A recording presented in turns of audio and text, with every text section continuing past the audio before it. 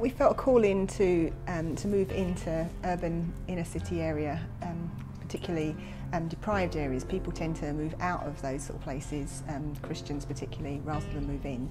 And just we felt God calling us to go to do the opposite, really. And there was a team starting in Glasgow around about the time when we were looking, and we came to Possil and just felt really that was the place. It just felt very right for us.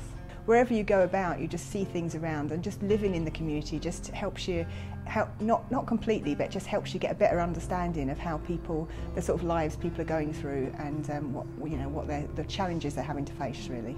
10 years ago in Possilpark, my life consisted of collecting my methadone, maybe going up to the cross to score some drugs. I came to the Grove, it was just after I got out of hospital. I was standing at the bus stop just out there, and the people in here came out and asked me if I would like to come in. Told them about my addiction to heroin, methadone. Through their help and support, they pointed me in the direction of an organisation called Street Connect, where I think they were doing the Bethany's Bridge to Freedom programme, where I went along to that and I'd done their 15-week faith-based programme. My life has been totally changed and transformed since putting my faith and trust in God.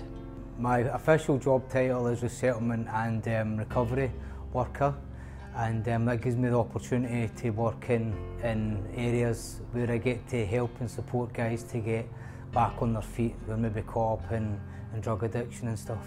I know that anybody that meets with God has got all the potential under the sun, and if we can bring a person from being stuck in drug addiction and into a relationship with God, the world's their oyster, so to speak. Everyone's got gifts and everyone's got an ability to do things. I think what's happened over the years in areas like Possilpark is people have been stripped of them and been told that they're no good for anything. And so I just like the opportunity to be able to shine a light, if you like, on people's gifts, and for people to be able to see that they are capable of doing things for themselves, and they don't need other people to do things for them, but they can do it, and they're capable of actually changing the community and helping the community to flourish themselves.